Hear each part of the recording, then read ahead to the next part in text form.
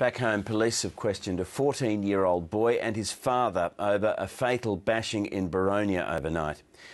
Workmates of the victim, 42-year-old Matthew Johnson, describe him as a gentle giant who'd do anything for his 3 children. It was a neighbourhood dispute that ended in a man's death. Now 3 little girls have lost their father. He loves them to death. That's all he talks about at work.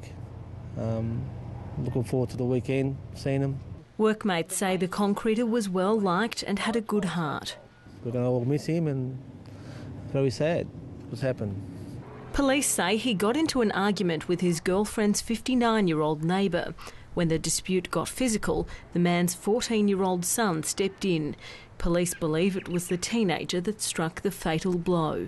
Look, there has been a weapon involved, but I won't elaborate on the type of weapon. Mr Johnson suffered severe head injuries and died at the scene. Oh, there was a lot of screaming, a few people in distress. There was just a bit of arguing going on the last 12 months or so, and it just sort of ended up getting out of hand. The father and son were interviewed at the Knox police station but have been released pending further inquiries. Lisa Maximovic, ABC News, Melbourne.